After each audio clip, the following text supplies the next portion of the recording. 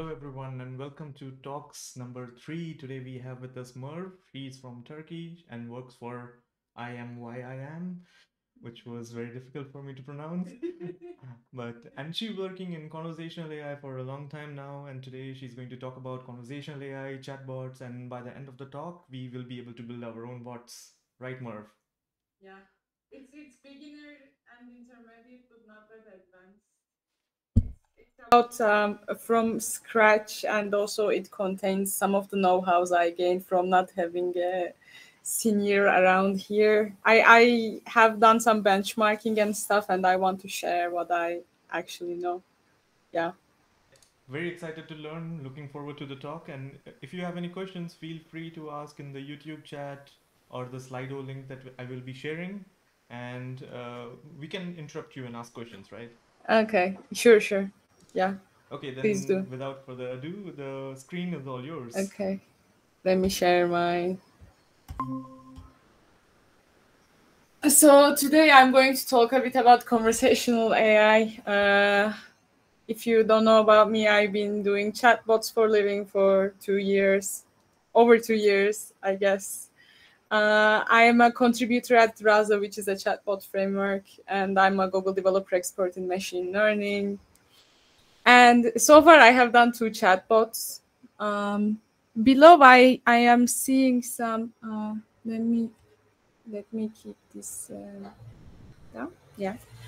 So far I have done 2 chatbots. One was for automation of service companies chatbots. Like there are few actions that live supports actually do. It's like canceling appointment, rescheduling appointment, or scheduling one. So it's easy to automate, and your domain is really narrow. The world you are working in is really narrow. The words that your customers are going to, end user is going to use is very narrow. That's why it's relatively easy to make. And I have also made this real field friend we called Sid. It is more of a friend-like chatbot, like replica, but it's more. It's not. It doesn't use generative models. It is more focused on health and health-based applications. So I'm going to talk about the difference between two and how to make your own. What are the different best practices on making them? But for starters, conversational is the set of technologies behind automated messaging and speech-enabled applications. Chatbot is just a subdomain of conversational AI. There are Siri, Alexa, Google Home, most popular ones, and there are chatbots. And chatbots do have levels. First level is notification assistance, which is just like an SMS that you get, or like a push notification that you cannot answer. It just talks to you, but it doesn't. You cannot talk back. Second level of conversational assistance is the FAQ assistance. I'm sorry, the birds are just passing. FAQ assistance, which is more like it doesn't provide you a personal experience. You are just going to ask a question, and there is this KB in the backend, and it's going to extract the answer and send it back to you, or you can define the answers to those questions. This is basic natural language understanding, question answering application. It doesn't really provide you a personalized experience. And the level 3, which is what we are currently on, is providing you a assistance that is personalized and customized for you and your background of that service, of that website. It is going to, like, you are going to ask, I need to renew my renter's insurance, how much will it be? And it is going to ask you a couple of questions, or it is going to get some information from the back end and just going to calculate something for you and return it back to you. So this is a bit more personal. And there are a few use cases, like you can use it for marketing, you can use it for robotic process automation, which is, I feel like it's it's mostly used for robotic process automation. You can just, you know, book a flight, or you can cancel your flight. You can do a check-in, like KLM uses Facebook Messenger, for instance. It's also going to provide you a personal experience based on where you are going to fly. For instance, like there is Expedia Spot. If you are flying to Barcelona, for instance, it's going to provide you this place recommendations, like restaurant, hotel recommendations based on where you are flying. There are also banking bots, which is mostly like the widest use case I have seen of conversational AI is in banks. I have also seen some, you know, e-commerce websites around here, at least, using chatbots. Most people call chatbots like bots with buttons, chatbots, but it's not right, because you cannot talk to it. So not every chatbot, in my opinion, is actually a chatbot, because most of them are actually, you know, redirecting you through buttons and stuff, and you cannot express yourself and what is your problem, which is actually annoying.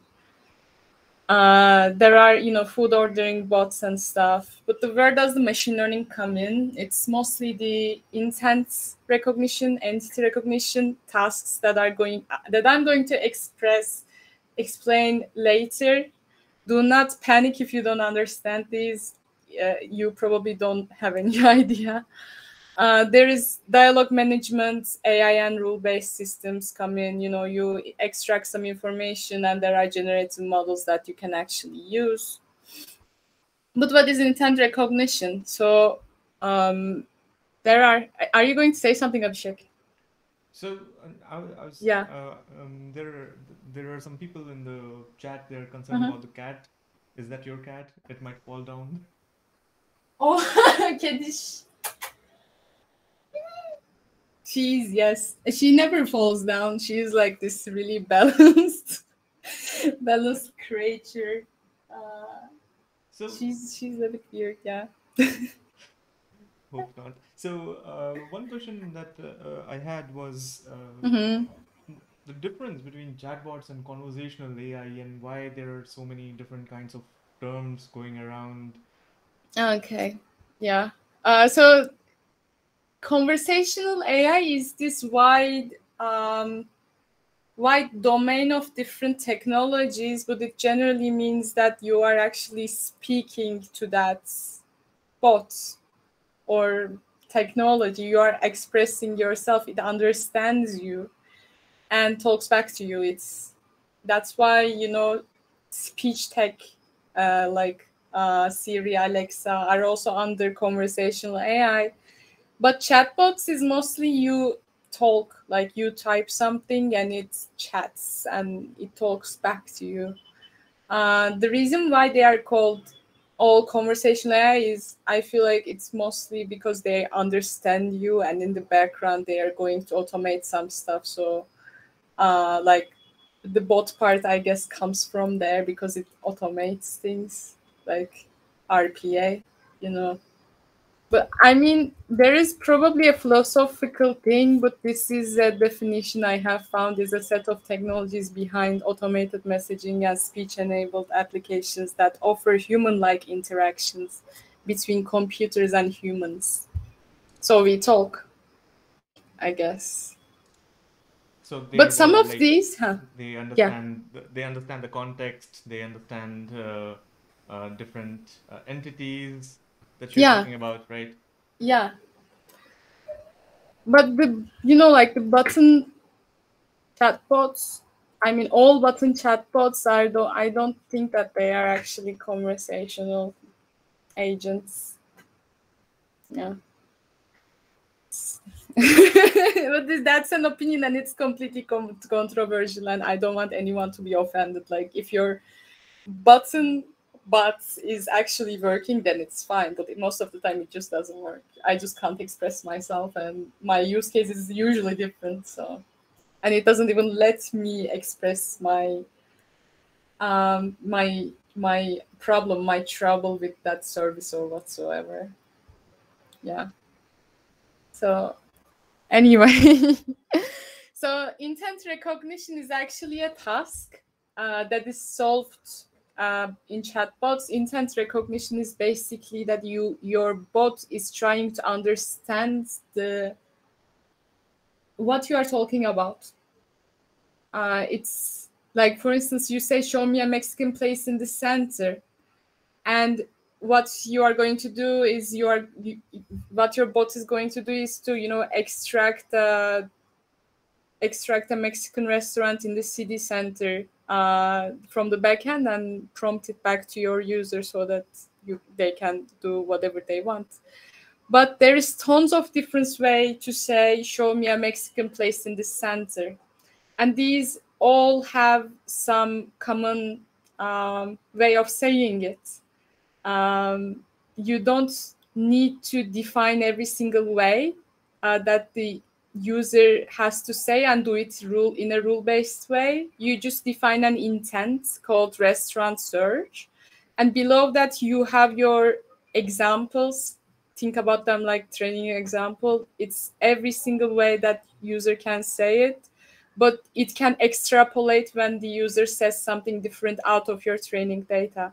So that's where machine learning comes in.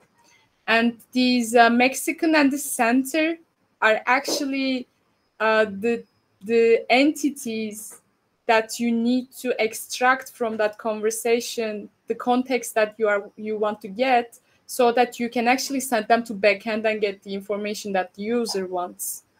So this can be considered as entities. And what you mean here, like, I could have made it, I don't know, a generative model, but your domain is very narrow, and in your domain, Italian means something different than the nationality, or Mexican means something different than nationality. It means the cuisine of that nationality. It's different. That's why you define your entities one by one, and each of the entities match something in your backend and that you are trying to get. So this is also called slot filling. You have some slots to provide service for the user, and those slots are filled with the entities that you are recognizing from the user's inputs.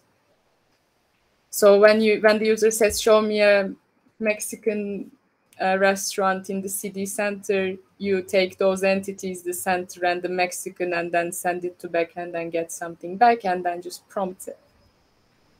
And there is named entity recognition, which is a quite popular task. I can never define named entities, by the way. Like, these are entities that are unique, I would say. Like, in here, Google is the organization, obviously.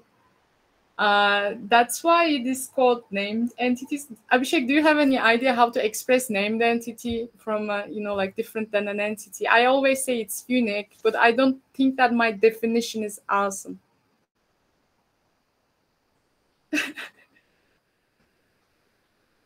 Okay, so named entities are the entities that you want to extract. Also, your email address, your phone number, a date is a named entity that you want to extract, and you can extract them through named entity recognition models.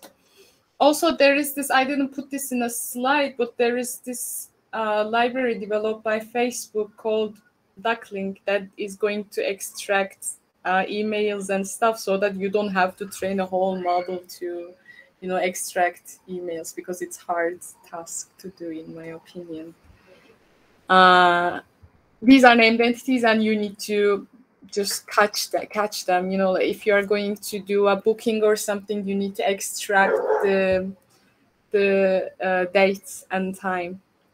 Also, Duckling recognizes when you say next Monday, it recognizes what date it actually is mapped to. That's very cool, in my opinion.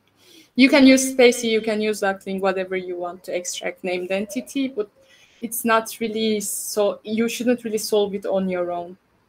That's another opinion. So another problem here. We have a question about the data, and it's about what are the recommended number of utterances required to train a custom machine learning entity. And let's have one more question alongside this. Like, since I see that you are using spaCy for named entity recognition, and okay, this is English language. What would you do if you have to if you have to work in a different language, since in Europe there are so many different kinds of languages being spoken and all over the world, right? So how would you go about building your own custom entity recognition model? How much data would you collect, and would you label the data on your own? I mean, I just want to know the thought process there. Yeah. Actually, this is a really cool question. I have never solved it, but currently my master's thesis is about morphology-based language models, and it's about questioning if you improve the morphological, parsing part in morphologically rich languages like Turkish, can you improve the named entity recognition task as well?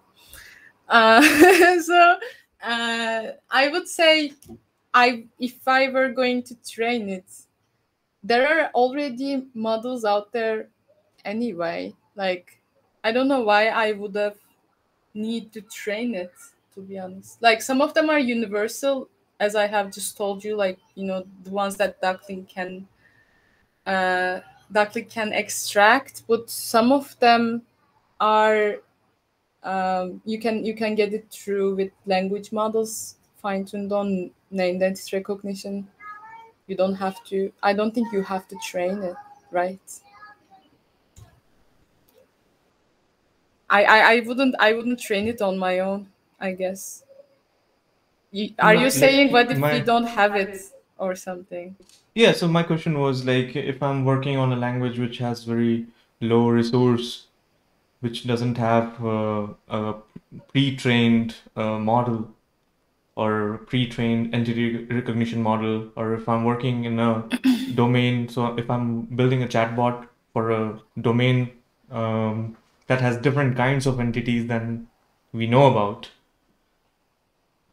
I mean, these are two different tasks. One is the entity recognition, and one is named entity recognition. So for named entity recognitions, what I have observed is that you in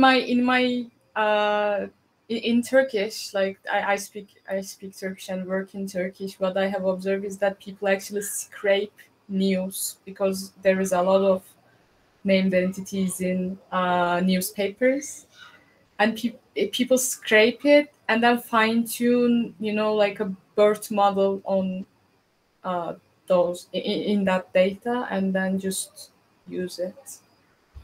I don't know about the size of the data though, but it's not that small. For the entity recognition part, there are actually a few tips and tricks. Let me just go like this. Like, for instance, in here you see, ordering food.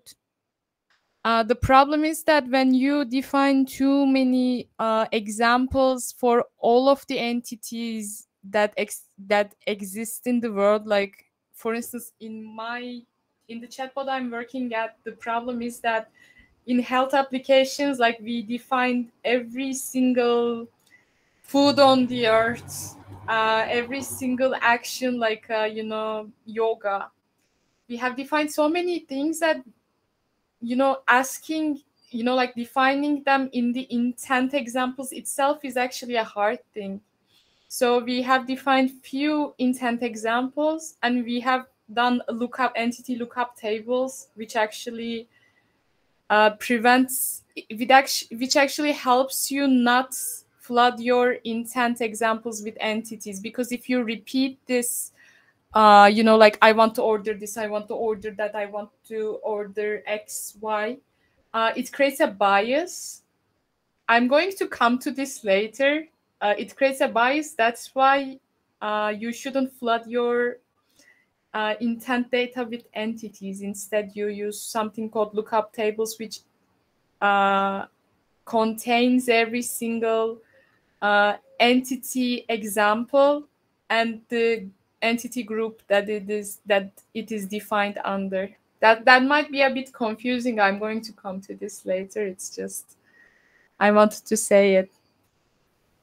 Does that answer your question? I feel like I don't know if I have answered your question. There is one more question, and it's about entity and intent and how they are related to each other.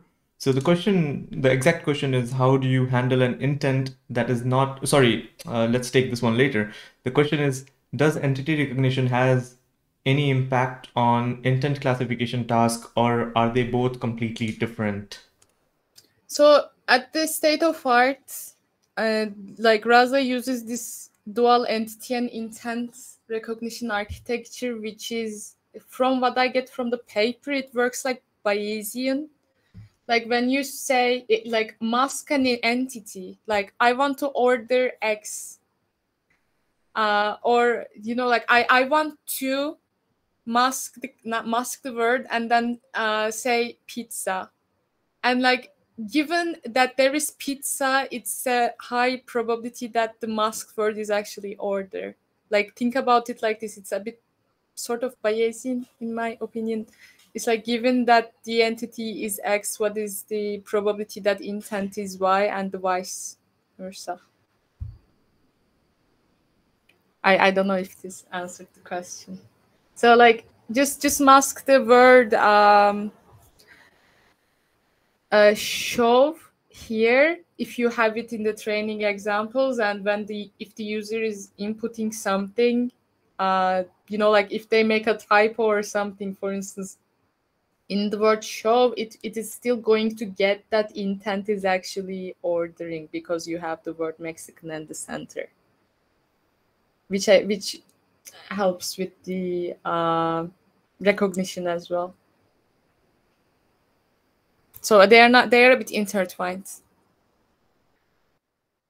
So another thing we need to solve is dialogue management, which is quite hard especially when it comes to making a human-like friend, because you need to think about every single scenario that the user can type after one another. So for instance, in here the user is saying, do I still have credit on my account from that refund I got? And you need to answer it, and then like wait for user to say something, and then they are going to say, are you a bot? Changing context every single turn, but you need to get back to ordering process again, which is a bit of mix of UX, and also they are handling it with state machines and other AI and rule-based methods that I'm not going to touch today. They are also using transformers in this, by the way, because you can have a long sequence of conversation turns, and it's good if you recognize the sequences, so it makes sense to use transformer. Like 3 turns ago, I was going to order something, and then bot got back to it, and then I still changed the context, and the bot needs to understand that cool, place the order now thing is actually belonging to the above $15.50 order, if you know what I mean. So you need to like get back to it. That's why it's actually like you are actually getting help from the slots field as well, and the information from the backend, like this costs this and user was going to order this. And when you say cool, place the order now, you need to the bot needs to understand that it is that order, not any other order, if you know what I mean. I cannot have a pointer, like I cannot have my mouse. I would have been more comfortable to show it. Huh? Is my mouse visible? I cannot see it. So like the below green place to order now belongs to the above, you know, order costs this. Should I place your order? You know, so it comes back. So there are a few conversational design choices I have observed. One is for automation bots, one is for question answering bots, and another one is for chat agents like Replica. So automation bots, you can use frameworks like Rasa or Google Dialogflow, you know, build your intents and actions, you know, like the intent and what is going to be said or done when that intent has arrived. They are all based on intents, entities, slots, and the backend. The other one is, you know, question answering bots. Your slot filling is minimal because you don't really need to do much ordering and other stuff. You just you recognize the entity and you get the information related to that entity. For the chat agents, it's generate. Most of the chat agents are being done by generative models. I'm going to explain why you shouldn't do it. So how do you start on making a chatbot? First, you should define your problem. Is it a narrow domain bot like, you know, the previous one I have just shown you, or the one that I have made for the service companies, you know, scheduling, rescheduling, canceling. I call them narrow domain because you don't need to recognize every single word that exists in life. You just need few training data. Or are you going to make a friend-like bot, which is incredibly challenging? And I wouldn't advise you to do that. So if it's a narrow domain, but define what you want to automate and see if there's data available. Like I had data previously from the live support in the first bot that I have made. If you have any, that's actually relatively easy to other tasks. If it's a friend-like bot, you probably don't have much, but there are conversation data sets available, which I will show you in my next slides. In both of the ways, if you are not going to use generative models, like go completely on generative models, define intents, entities, slots for the information you'd like to extract and send to backend. And the scenarios, you know, like the intent and action sequences. And creating your training data, I'm going to show you. There is this survey for the data-driven dialogue systems. There are machine-to-machine data. There is human-to-human conversational data. There is human-to-machine conversational data. I have given the link below and the paper below. You can, you know, use open subtitles if you're going to make a friend-like chatbot. That is actually useful. You can. What I have observed also is that if you don't think that your data is actually enough, I have found a way that I have used, like, for instance, in my chatbot, I am using people can ask questions like, what are the benefits of eating goji berry, or what are the benefits of doing yoga, or how many cups of water should I drink per day. So if you have questions like these and you probably don't have it in the open subtitles or any other conversational data sets, you can scrape them from SERP API. Or you can simply Google them and, you know, similar questions appear. And then I have used this T5 model with fine-tuned on Quora question pairs to paraphrase the questions. Like, for instance, in here, I say what to do when basement floods, which is a question for a service company. And you can just generate data. What should I do if my basement floods? How can I repair a basement flood, etc.? Because the real people have actually said it once, and it was trained on Quora, which actually is a nice way to augment your data if your data is small. But there are also tools like Markdown tools, which generates, you give a template. In here, it can be what to do when, and the basement flood is actually an entity.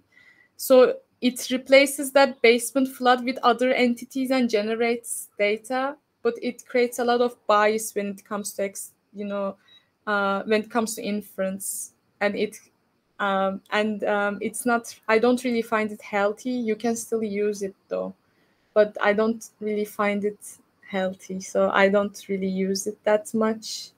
But it's good for POC and MVP. So you have to think TF-IDF. What I mean by TF-IDF, you need your chatbot agent to make distinction between the intents as much as it can. So what that means is that, like, reduce the number of common words between your intents, and instead define entities. Like I have given two different intents called order pizza and order pasta. One is like, I want to order this, I want to order that, pizza entities. Other one is pretty much the same. So instead of doing this, have one intent called order food, so that your model is not going to get confused. And include all of the food entities under that one, instead of just splitting it up over the types of entities. That actually helps. These are just little things, but you can overlook from time to time, which is something I also do, by the way. But it helps. Like, you need to make them less similar and less similar.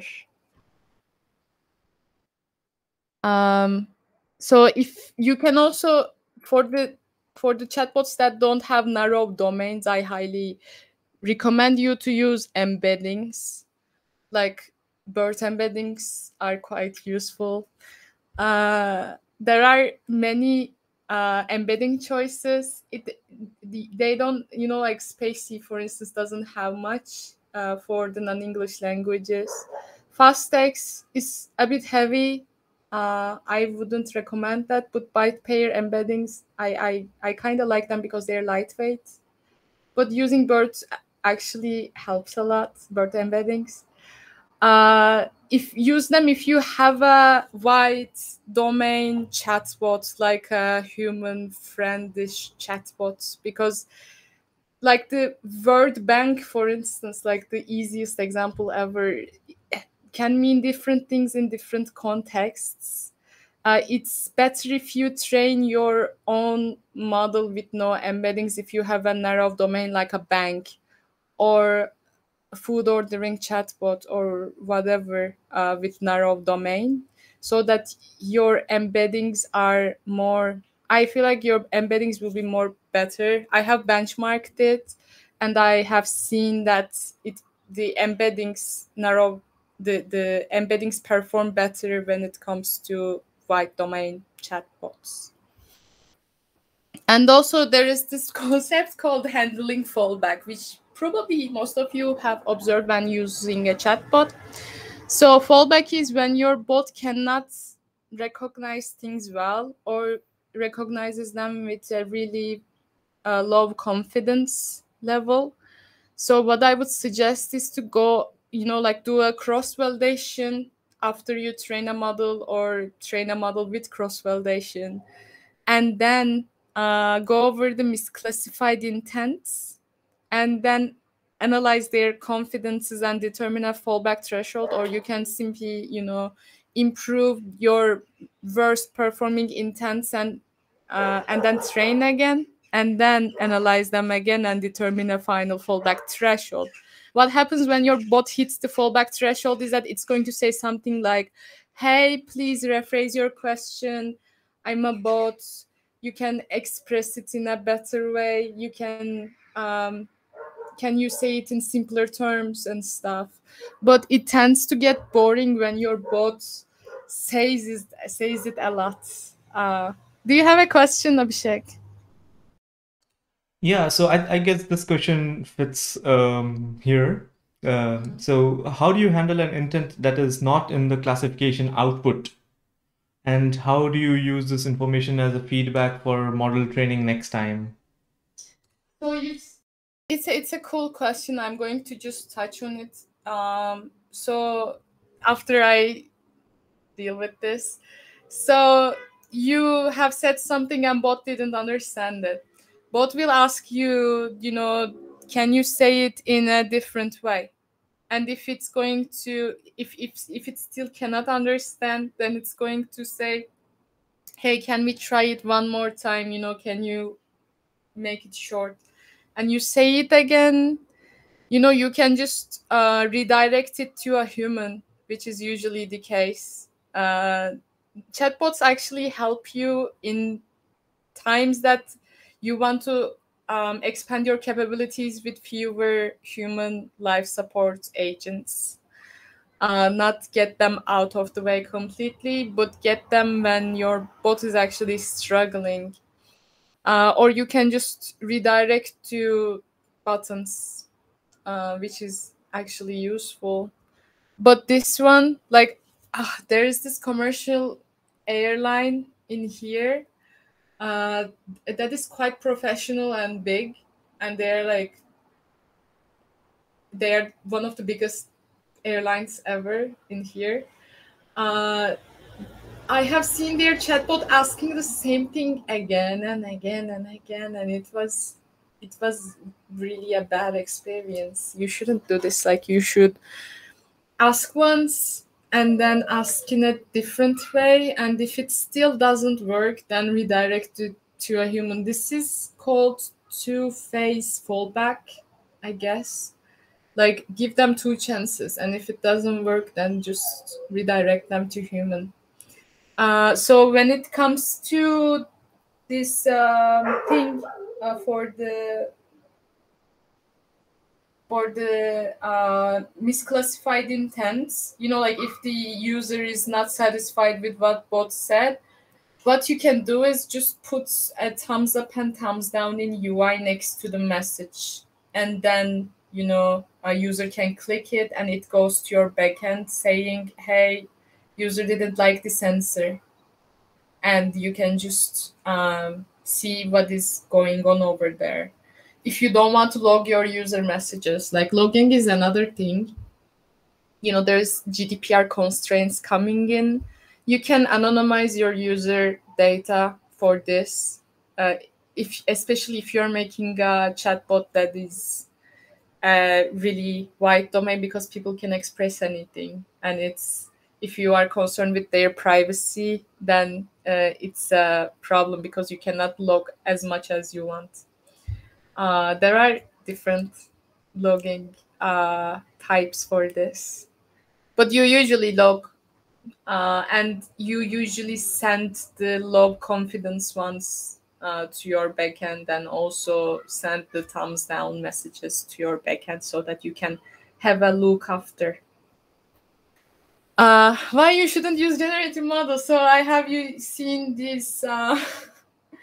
This is kind of sensitive. I have seen this chatbot that is like a human like chatbot that was using generative models that I'm not. Okay, it's using GPT-2 and 3. And it denies COVID vaccine, for instance, because it's most, like, it's trained on Reddit. So it's going to be a bit sexist and racist. It's really uncomfortable to speak about. I love Reddit. I don't want anyone to take it out of it. But it's a bit racist, and also the Western media used to be a bit, woman is nurse and men is like computer science analyst, CEO, engineer stuff. Someone made this paper called "Men is to Computer Programmer as Woman is to Homemaker Devising," or then Benningsen found out that, you know, women are more sassy and sassy and nurse and dancer, and men are more journeyman genius. I don't know, better. I wouldn't suggest you to use generative models. Like, take the hard way and go intent action way instead. Use a lot of markdown when you are crafting your answers. Like, there are answers you define in the intent action chatbots for each intent. Like, make a lot of answers that are in context, but it make them a lot, and your bot can pick them randomly so that it doesn't seem repetitive. Do not make one answer for one intent, for instance, and plug things in, you know, like, you know, username and other stuff in the answer so that user will think that is actually a personal thing, or the, you know, information you have gathered, like field slots, you know, a movie that user has a fan of, whatever, so that user will think it's actually a personal, you know, nice friend. I wouldn't suggest you to use generative models. They are a bit biased. They are best if they are not used in customer facing applications like Codex. Codex is actually customer facing, but it's a different domain. I mean, that's my opinion, and you are working in Hugging Face, like, you probably have a better opinion. With Transformer API.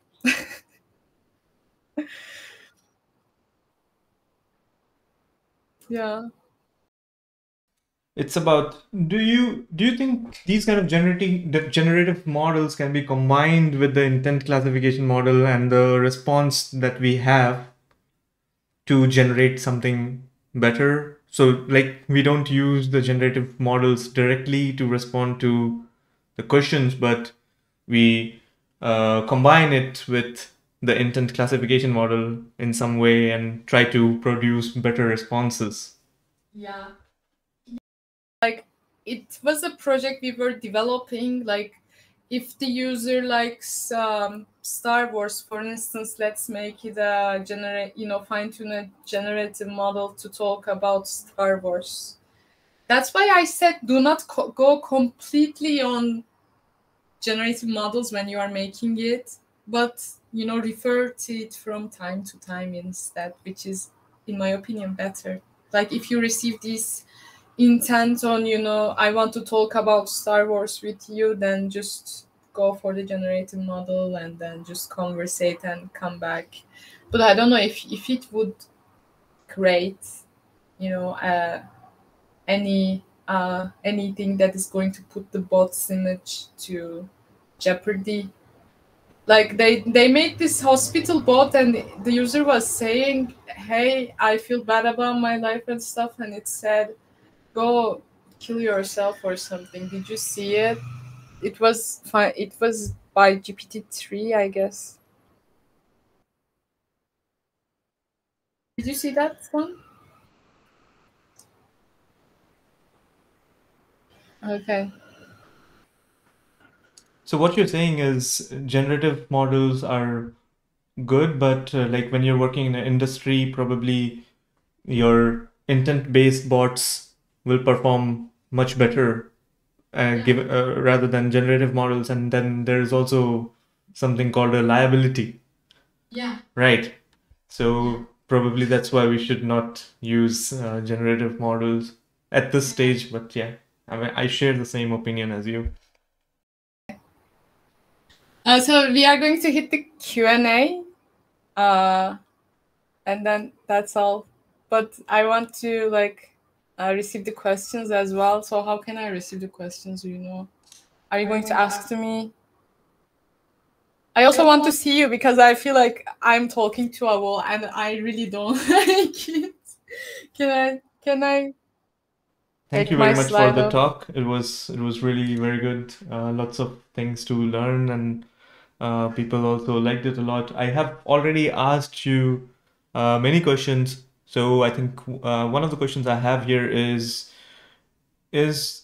instead of like you talked about the feedback mechanism when people give thumbs up or thumbs down, but we all know that when you get a survey, when someone asks you to fill a survey, do you always fill a survey? You don't. So a lot of people don't give thumbs up or thumbs down. So how would you, is there an automated way in which you know that, okay, this answer was not good? How would you approach this? I would directly take the fallback, the ones that fall into fallback, but the ones that are not falling into fallback, let me let me think. I don't know. They also fall into sometimes core something we call dialogue management threshold, in which your bot is not sure which action to bring next, meaning that the user might have gone far from the context. Maybe that's when you might think that this intent is misclassified. So this might be another case. These are the three things I can think about. Do you have any, you know? So one of the examples that I have here is something like a use case that the chatbot returns, I will bring you a cold drink for order pizza intent. So intent should be order pizza. So if I understand it correctly, so if you have to like analyze these kind of issues in an automated manner. I don't know. This is what I have observed so far. I have also talked to many other chatbots making folks, and this is what I get. There is probably a better way. There is a simpler way, but this is what I have observed and what I've been doing. I forgot to mention, like there might be problems that makes your bot give a fallback. Might be like doing a spell checking problem. Usually we use like engrams to prevent spell errors, but I have seen, Levenstein distance with fuzzy matching, which is, I think that it takes a while if you have a lot of training data. You can use it for entity recognition. I have also, in my previous job, I have worked on spell correction really closely. It is a hard problem to solve. I forgot to mention about that, so I just remembered it, and I just want to say there are like two different approaches. One is like frequency based, another one is the context based, and each have different problems. So yeah. True, I know about this problem. So like one question is uh, let me take a look at the question again. I forgot. So the question is it's about how you got started with chatbots and what excites you the most about it, and what do you think is the trickiest part of working with chatbots? I might sound like a nerd, but I love machine learning in general, and making machines do things. It excites me. But the one thing I really liked is the movie Her, from Scarlett Johansson and Joaquin Phoenix, where the man falls in love with this voice assistant. Like ever since I watched it, I really wanted to become like I need to develop this at some point. I loved it, but more I got into it, that's how I realized it's a hard problem. Like when you're making a generic bot, for instance, one problem I have seen is that pronouns, like you need to get pronouns. Normally in document classification, most of the time, intent recognition is actually a document classification problem at core, but for the document classification problem, you need to get rid of the stop words. And that's where I have seen that in generic bots, most of the stop words aren't actually stop words. Like pronouns, for instance. And I have seen that, when doing a generic chatbot, positional embeddings increase the, all of your metrics by 20%, because pronouns are making a lot of difference. Like the way I say I love you and you love me, like the response you need to give are two different things, and it's hard to make a distinction between them, like distinguish them. And positional embeddings and other stuff, transformers architectures, and they really helped. I just wanted to say that it's another thing I have observed in when making different types of chatbots. The stop, how you pick your stop words actually matter a lot. How to go? So stop words like not is also a stop word, right? So I do. In most of the document classification problems, like Spacey has this stop word list, and most of the people actually use it in document classification. We were also using it, but I have realized that it gets rid of pronouns. It gets rid of some of the meaningful words, like alone. I don't know. There are actually useful words in there, but we were getting rid of it, and then I have refined it and just seen that it actually helped to refine. One question that I have is like negations. So Yeah. how what would you suggest about like how to take care of negations? So in Raza, what they are doing is this: there is multiple intents, something called multiple intents, in which intent is about eating, for instance, and you have a positive, like a positive extension and a negative extension and a neutral extension. If you define it as a multiple, I'm really sorry for the noise. There is, let me show it. Probably other frameworks have it as well. Like, a sentence does not necessarily have to mean only one thing. The user might have written a long sentence uh, that contains many different things that you need to take action in a different way. Let me show you this. I'm gonna share my screen again. I just don't want you to see the link of the talk. Okay, you see, for instance, the user says to a question. Can you see my screen? Okay. Yeah, sure. So user says, yes, can you give me suggestions on how to get there? So you have two different intents in here, actually. One is yes, the affirmation. Like there is the separate thing called affirmation, is like, yes, I agree, yes, do it, etc. And there is this another thing: can you give me suggestions on how to get there? You have a transportation bot. So if you do not define it like affirmation plus ask transport, then it is going to be confused. Like you see in here, we have intent confidence rankings, okay? And the best prediction is the affirm plus ask transport. The other one is ask transport, and the last one is thanks goodbye. So it's not only this, but if you, for instance, let's say you have defined your and fallback threshold to be below 0.4, then it's going to fall into fallback, this one. Maybe it's not because this intent exists, but this might fall into fallback because this word called yes exists.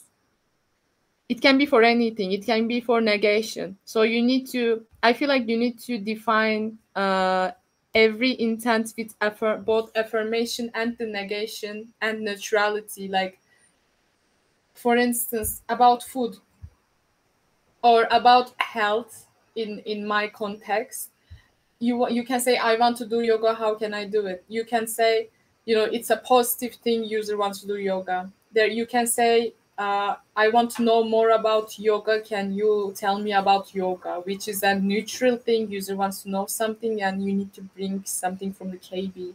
And the negative thing, user hates yoga. So if you define multiple intents, then it's going to make your life easier in handling negations and other stuff.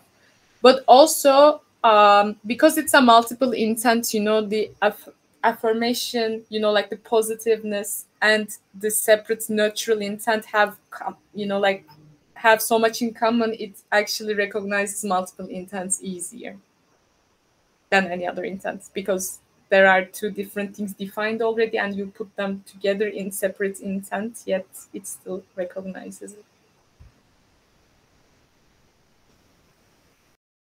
Let's take a couple of more questions. We are about time. So this is a simple one. Can we get the slides of the presentation? Okay. Sometimes I feel like when I'm on these talks, I'm going to be asked something that I cannot answer, and I feel, I don't know, in confidence. But just hit me. Which slide is that? The question was if you can share the slides with everyone. Oh, and the slides. Okay, of course I can.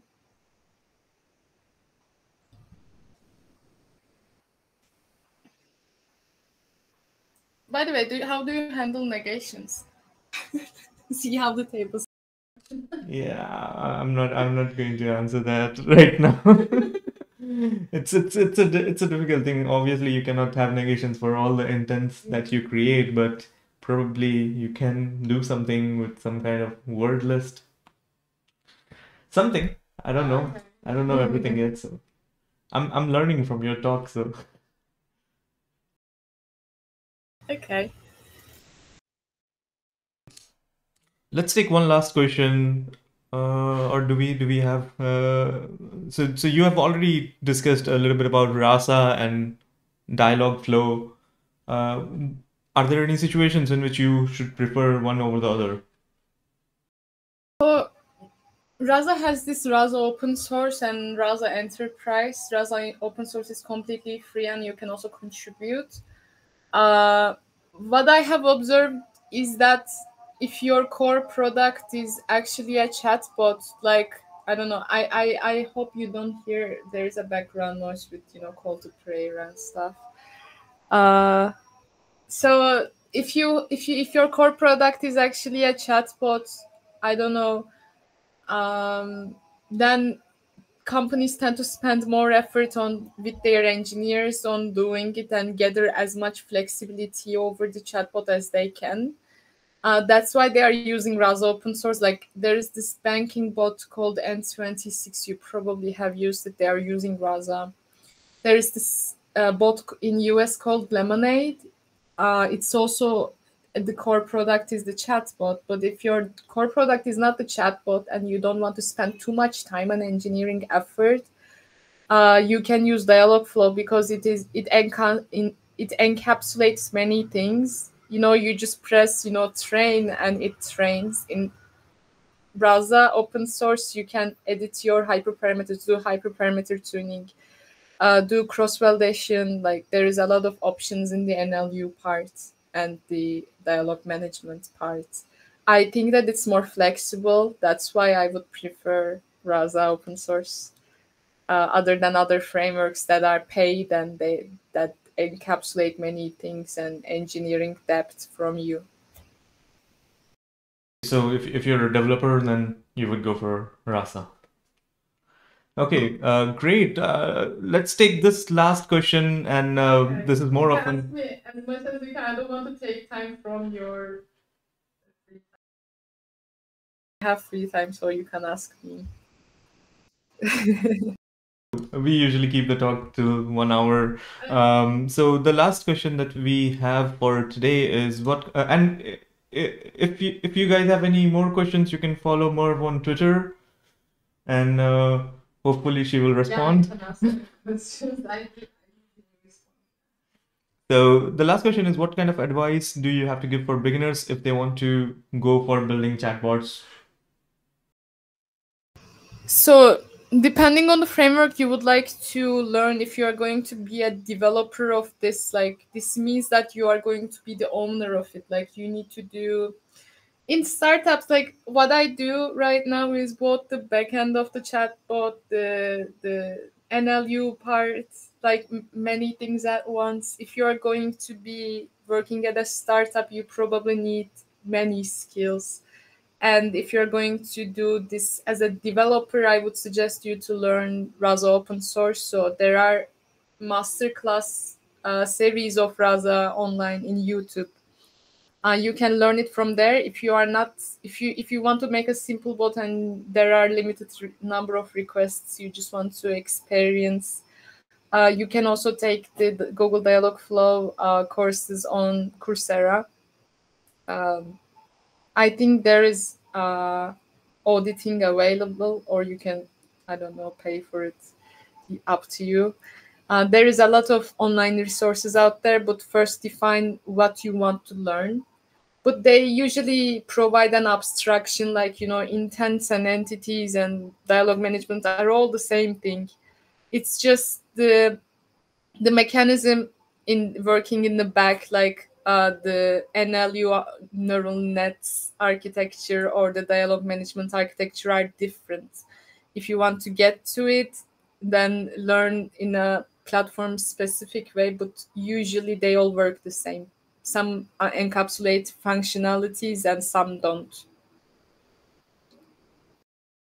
Okay, then yeah, that's a great answer. And with this, I won't take any more time of yours. And I think people. You can also ask me from Twitter if you want. Sure. So what I'm going to do is I'm going to share your social media links, and if you can send me the link to the presentation, I will also share that in the pinned comment. So if you have any further questions, you can connect with Merve on Twitter or on LinkedIn, and you can ask her. And with that, I would like to thank Merve for joining today, and thank you so much for taking the time out. And I love the talk, and everyone else also loved the talk. And see you guys next time.